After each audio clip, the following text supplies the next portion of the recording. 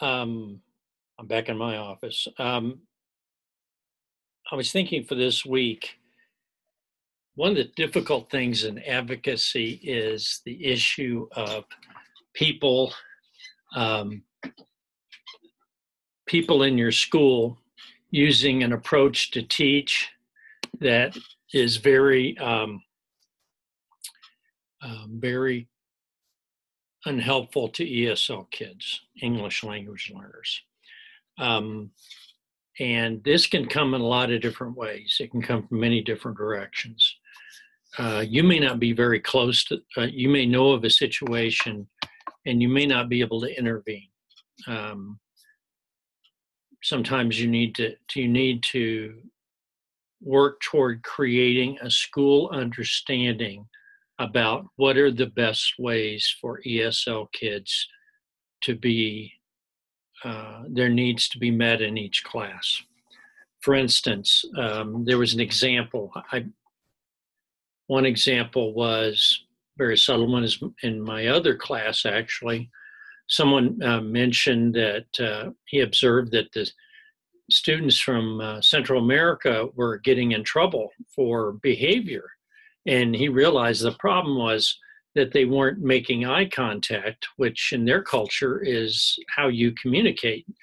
Young children do not make eye contact with adults, teachers, etc. That's disrespectful.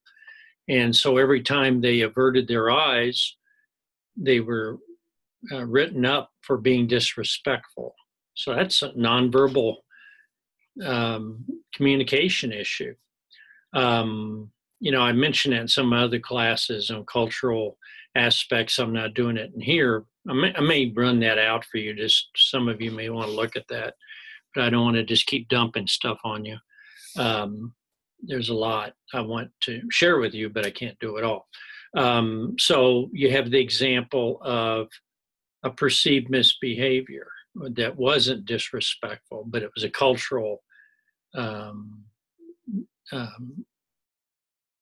conflict there.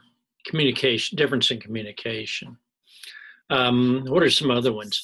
Well, expecting the EL kids to perform using material that's inappropriate for them. Another one is people trying to run the kids out of their class because they don't feel that generally they're not very friendly toward English language learners, or they may feel they don't know how to teach them and they're angry that they're in their class. That's very common. Testing is another one. Sometimes I've seen situations where teachers actually give them some meaningless exercises because they feel that I don't know what to do with them, so I'll just give them a word search or crossword puzzle or some kind of meaningless exercise. And as a result of that, they're not challenged in their class. So you got the issue of not being challenged, being punished for disrespect. And so most of you in your classes, if you've dealt with ESL or other cultures, you've seen some of this. One that I noticed once was bullying, which is very common, in which some of the kids went up to a kid from Southeast Asia and would say things to him quietly to try to get a reaction. And then one day he reacted. He threw his tray in the lunchroom and he pushed the other kid.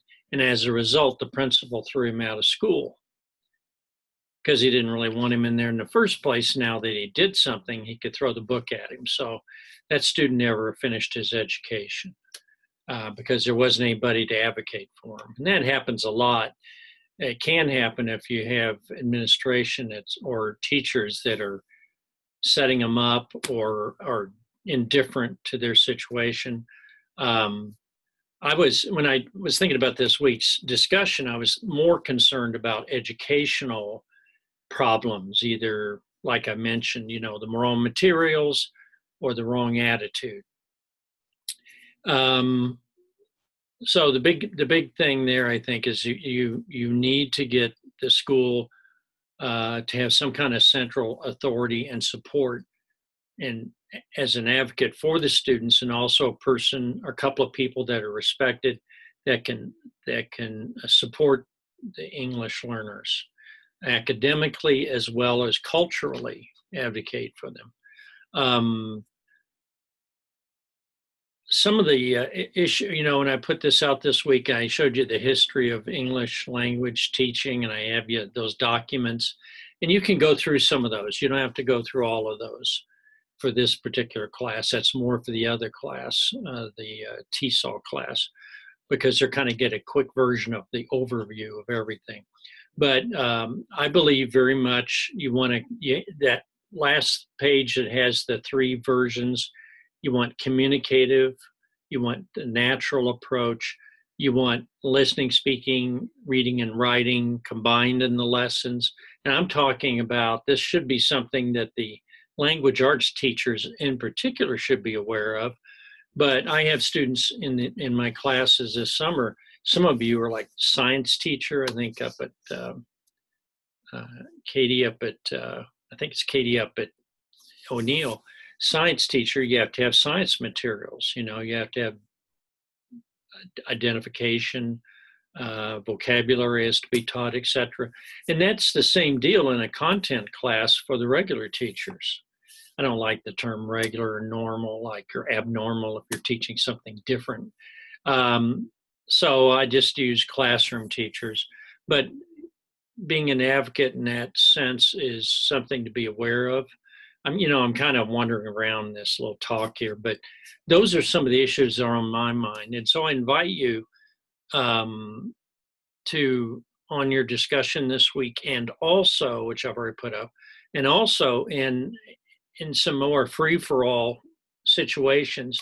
I love scenarios, and I would love for each of you, in fact, I haven't thought of this, but it's not an assignment, but it's an idea for a discussion, which we could do, is to give some situations, and then either you didn't have a solution, you couldn't solve it, or maybe you did solve it, but just throw that out there. And I'll put these up, and now I have people just talk about it, because I'm really enjoying, especially my new class, as well as your class, is that a lot of back and forth and talking and chatting. A new class has 10 people, so it's really simple to have everybody interact with everybody else.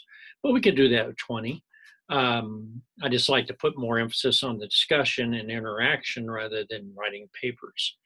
I do have an interview for you to do this week. Well, wait a minute, is that the other class?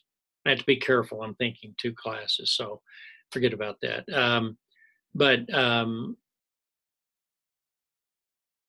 I think that pretty much covers what I was going to cover. So, but this week is about advocacy, and it's more of internally in the classrooms and in school. So anything's game. I mean, I'm not ruling out stuff. I'm just thinking a little more of academic. Oh, one other thing was testing, and that you don't always have a lot of control over. Some people have their own tests in the school, but one of the most frustrating things I've had mentioned to me, which is obvious, I've always had this mentioned, is you have English language learners, and suddenly they enter a school, and after about a month, they're given standardized tests in a language where they have no idea what the answers are. And it's very upsetting. And I think it's humiliating. And it may be required by law, but then nobody ever said the law is merciful, right? But that's something you need to advocate against, because you're not going to get a legitimate score. Just like if I took a IQ test in Turkish, I would never do very well. Even if it was just an oral test, I probably wouldn't do very well. So I would just argue that I'm looking at things from many different directions here. And so teaching strategies, testing, books that are available. Those of you that have been in my other class, I do a review of bilingual or multicultural literature. I happen to have a lot of books here on the shelf. I'm not going to drag them out and turn this into a 1-hour video. But books that are in 2 languages are very useful. And that might be something you could persuade the other teachers to give credit for in I don't know if you could do it in accelerated reader, but I have a very low opinion of accelerated reader. So I'll just tell you that right from the start so we don't have any doubts about it. I just find it's great for people that read, and for people that don't like to read, it's not very helpful. It doesn't motivate, it doesn't teach reading. You have to meet this reader where they are. And ultimately, just like writing or other exercises or whatever activities, if they're not pleasurable activities, why do them? If I have people write in Spanish in a Spanish class, why not have them write letters? Don't have them write reports on things they don't really care about, like the resource production of Colombia. How much cotton, how much other stuff do they produce, and coal and mining and emeralds? They don't care about that. And so having people do something like that, it's like when I would go to gym and we'd always do those squat thrusts. Hopefully that has died, but it's one of the dumbest exercises I've ever seen. You do those and they're kind of like a combination go up. It's like you go up like a jump up. It's not jumping jacks. And then you go down in the squat, and then you have to do a push up.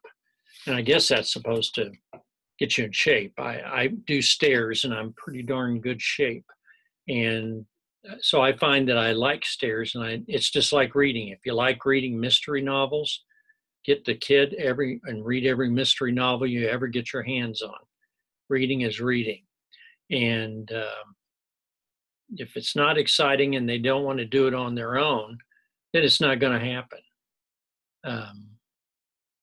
All right, dribbled on long enough. I will let you take this for what it's worth and think about it when you do your discussion. I invite any emails if I should excite you about some ideas. Thank you.